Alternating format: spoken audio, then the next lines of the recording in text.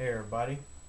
Fall is here, so it's already getting cold outside, and that means that I've been able to fire up the wood stove again. This is the second fire of the season. Today is October 9th, 2012. And I figured since I've got a good fire going here, I just started not too long ago, I figured why not go ahead and pop some bad electrolytic capacitors. In today's capacitor popcorn show, we'll be using some CapXons. Some of these CapXons came out of my Westinghouse monitor, and some come out of a Best Tech power supply. Some of them are bulging, others not. So let's go ahead and finish these off and see how well they do.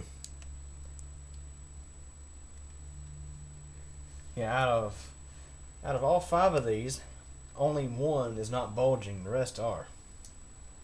So let's go ahead and have at it.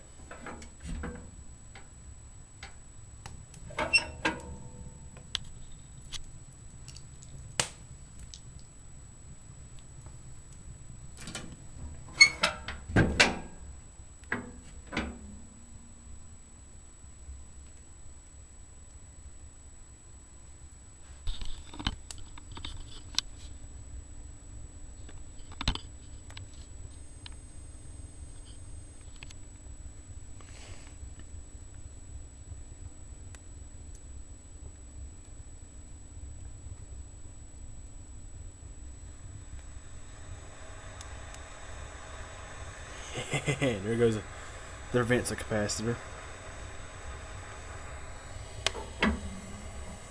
Let's have a listen to that.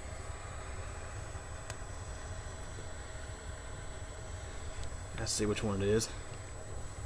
It's that one right there. If you can see that big one, big old 1000 microfarad 25 volt capacitor. She's venting pretty good. Still venting. Have a listen to that.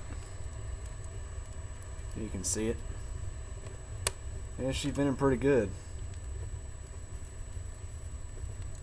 That's probably the best venting I've ever had of one of these in the wood stove. Normally they'll just either the bungs will burn out or they'll just pop.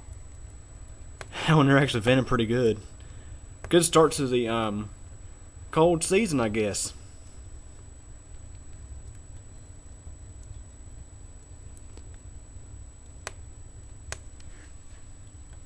So we definitely know that CapXons do good in the wood stove. I think that's pretty much about it. So anyways, thanks for watching, and if you have any questions or comments, feel free to ask.